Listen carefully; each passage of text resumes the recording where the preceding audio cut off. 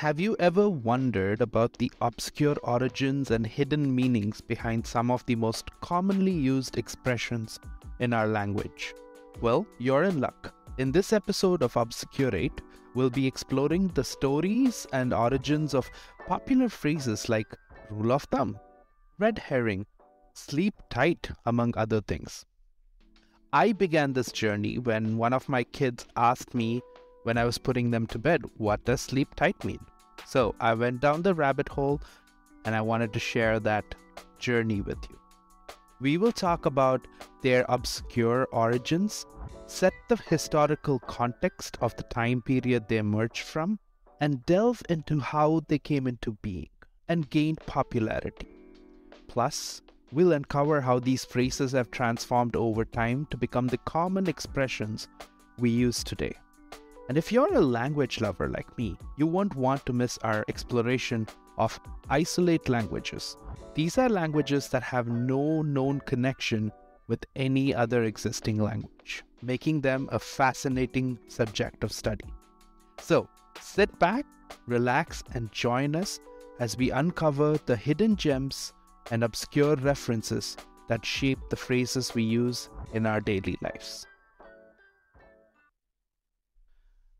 I want to kick off this broadcast with the phrase that started it all. Every day, while I put my kids to bed, I always say these three sentences: sleep tight, sleep cozy, sleep good, sleep lovely. This list keeps increasing every 6 months. But while I was telling that, one of my kids asked me, what does sleep tight mean? I went down a rabbit hole researching this, and what I found kind of fascinated me to the extent that I found other phrases that we use every day that have completely bizarre origins and contexts on how they were created. Now, let's start with the phrase, the sleep tight phrase. In the 19th century, it was common for people to sleep on a bed that consisted of a mattress placed on top of the wooden frame with ropes woven through it. Now, these ropes needed to be tightened regularly to ensure a comfortable night's sleep. The process of tightening the ropes was known as sleeping tight, and hence the phrase. The phrase gradually evolved into the expression we use today.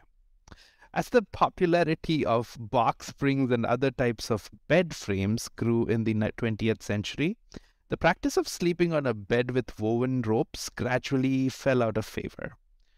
However, the expression sleep tight continued to be used, and it remains a popular way of wishing someone a restful night's sleep to this day. In addition to its literal meaning, the expression sleep tight has also taken a metaphorical meaning over time. It can be used to encourage someone to be resilient and strong, or to stay focused and committed to a task. For example, a coach might tell their team to sleep tight before a big game as a way of reminding them to stay focused and committed to their match the next. So the next time you hear someone say sleep tight, remember that the phrase has its roots in the practicalities of bedding and mattress in the past. And whether you're sleeping on a modern mattress or a traditional bed with woven ropes, the sentiment behind the phrase remains the same: wishing someone peaceful and restful night's sleep. So if you're listening to this podcast in the night, sleep tight, sleep cozy, sleep lovely, sleep strong.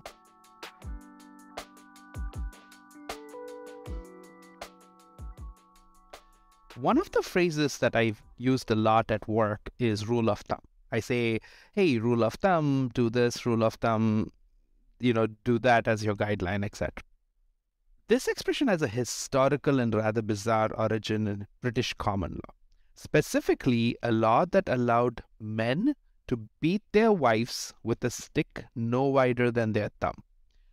I know, very controversial.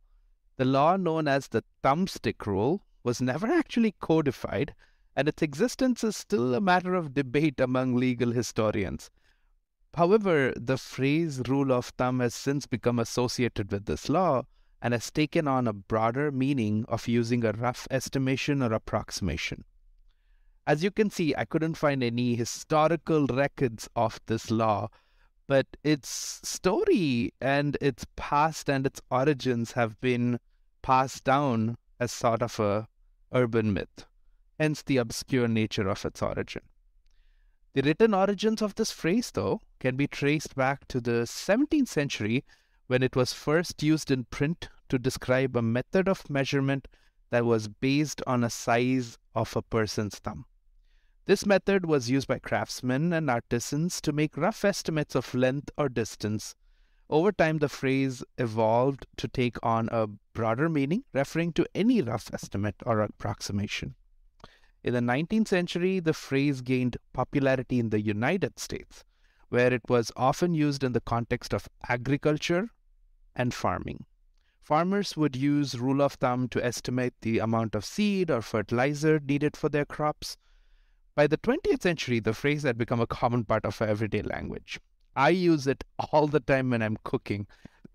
My recipes never taste the same. And it's still used today to describe a rough estimation and approximation. Despite its association with the thumbstick rule and the controversial past, the phrase rule of thumb has taken on a very huge popularity and broader meaning over time. It is now used in various contexts. Its historical origins, however, serve as a reminder of ways in which language and culture are interconnected, and how the stories behind the phrases we use every day can reveal so much about the world we live in. The next time you hear someone using a rule of thumb, always harken back to its controversial beginning.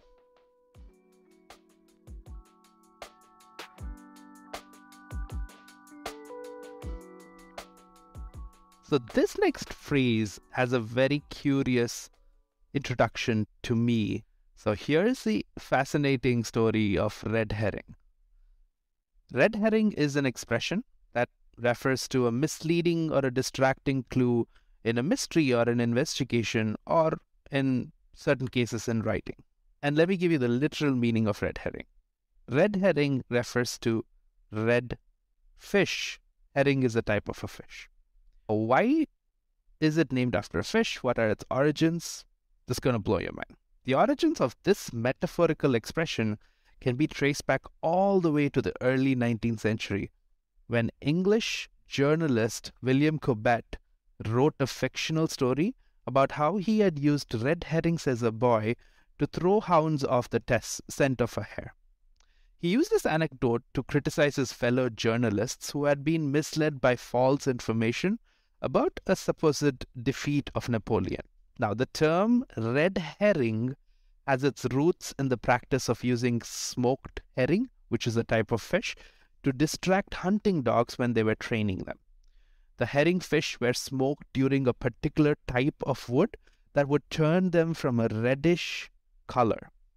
The reason they used herring was because they were cheaper and they were very plentiful. The strong smell of the fish was used to confuse the dog following the scent of its intended target. In time, the dog would know how to tune this strong smell out and focus on honing to the scent of the target. And that's basically where the genesis of the idea of red herring came. Now, let's talk about an alternate version of this genesis. While it was believed that red herring were dragged against the ground to help train dogs to sniff out prey, British etymologist Michael Quinion has pointed out that they were actually used to train the horses. They were actually used to train the horses who would follow the scent trail and less likely to get spooked during a fox hunt. So the use was the same, but Michael Quinion hypothesized that it was not actually for the dogs, but it was used to train the horses. Likely, it would have been used to train both. Now, the expression gained popularity in the 19th century and was used in a variety of contexts, from journalists, as I explained, to politics. The phrase was often used to describe a tactic of distracting or misleading opponents, and it quickly became a common part of our everyday language. Today, it is used in mysteries, in investigations, in reporting, in writing, as well as in discussions and political debates of all kinds. It's considered a type of flawed reasoning, in which, a detail or a remark is inserted into a discussion to sidetrack the conversation.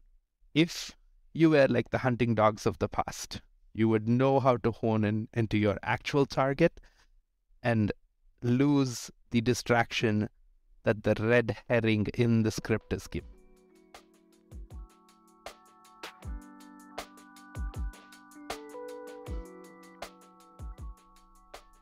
So I work in the tech field, and the technology field is breeding ground for sometimes confusing and meaningless phrases or buzzword. I have heard this phrase countless times before, but never really knew the meaning behind it or the origins of it.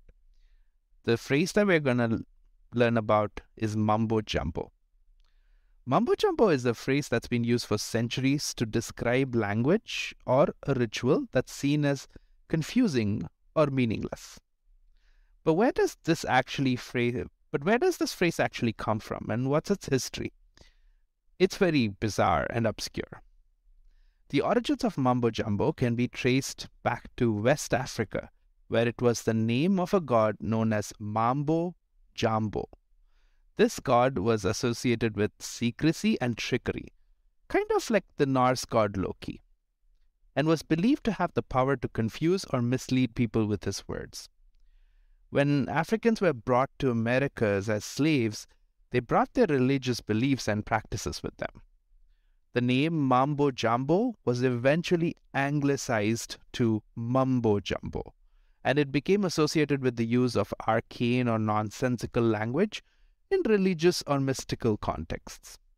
Over time, the phrase mumbo jumbo came to be used more broadly to describe any language or ritual that was perceived as confusing or meaningless.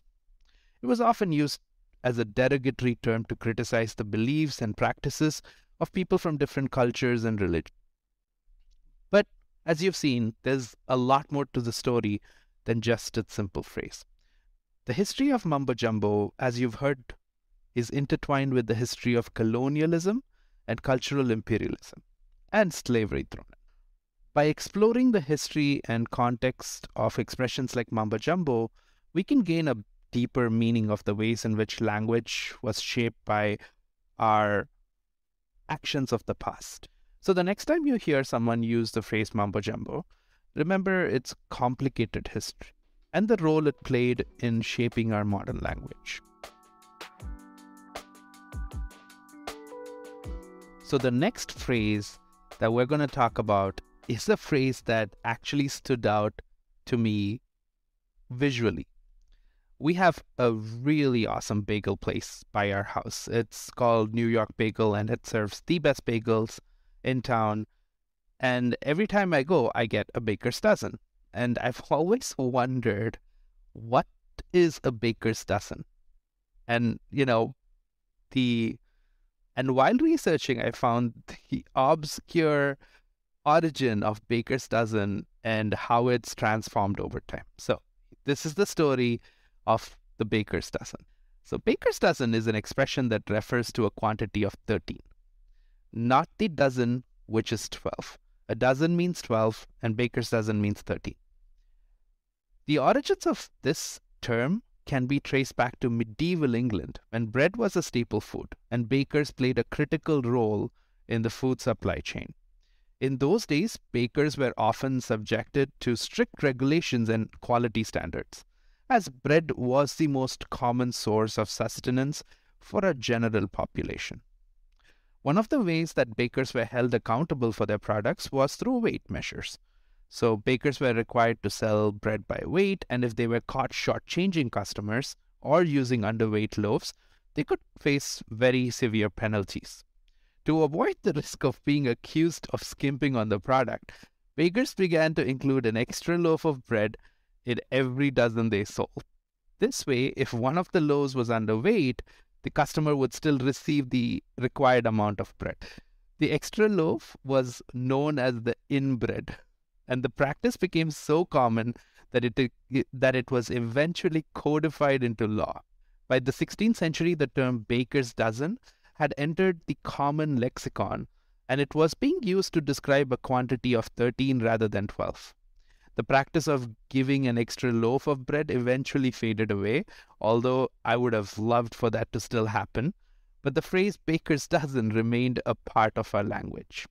Today, baker's dozen is still used to describe a quantity of 13, and it has even been incorporated into some modern baking practices. In some recipes, bakers will use slightly more than the required ingredients to ensure that they end up with a full baker's dozen of baked goods. So, by exploring the history and context of expressions like these, we get a deeper appreciation for the ways in which people were able to implement practices around laws, quality control, etc. And it's a very common practice even used today. You'd rather give someone extra to get a good review than to give them exactly the same and avoid a bad review.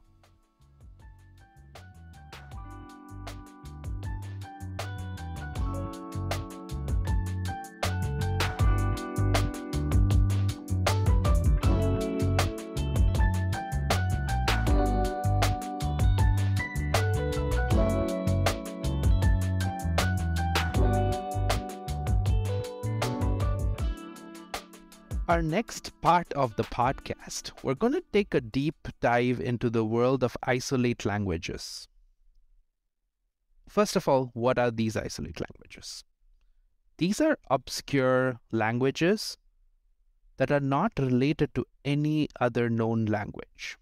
They exist in various parts of the world, from the Basque language spoken in the Pyrenees Mountains to the Ainu language spoken in Japan. These languages have a bizarre family tree of origin and existence. These languages are incredibly rare and offer a fascinating glimpse into the history of human communication. The origins of these languages are shrouded in mystery, as you might have guessed, based on the fact that they don't have any known language connections. Some linguists believe that they may be the last remaining remnants of ancient languages that have long since disappeared. Others suggest that these languages may have developed in isolation from other languages, perhaps due to geographic or cultural barriers. Let's dive deep into some of these languages. One of the most famous examples of an isolate language is the Basque language. The Basque language, or Euskara, is spoken in the Basque Country, a region spanning the border between Spain and France. It's considered an isolate language because it is not related to any other known language family. This has led to much speculation about its origins, with some theories suggesting that it may be a remnant of a pre-Indo-European language family that was once spoken throughout Europe. And that is a whole nother fascinating culture and history that we can explore in another podcast. Despite its unique status, Basque is a thriving language with a strong cultural presence. It has a rich literary tradition and is taught in schools throughout the Basque Country. It also features prominently in Basque culture, with many songs, poems, and works of art written in the language. So, even though it's an isolated language, it has a very strong connection to the people and very strong connection to their culture. The Ainu language, on the other hand, is spoken by the Ainu people of northern Japan. Like Basque, it is also an isolate language with no known connections, but it is one of the languages that has been fading. It was spoken throughout Hokkaido, but today there are only a few hundred fluent speakers left. The origins of this language is not well understood, but it is thought to have developed in relative isolation from other languages due to Ainu people's traditional way of life, which was based on hunting, fishing, and gathering. They obviously did not have a lot of connections with trade, etc., and so on and so forth. Despite its decline, though, there are efforts being made to preserve and revitalize the Ainu language. This is being done through language revitalization programs and cultural education initiatives. I do feel that AI has a big role to play in preservation of these languages.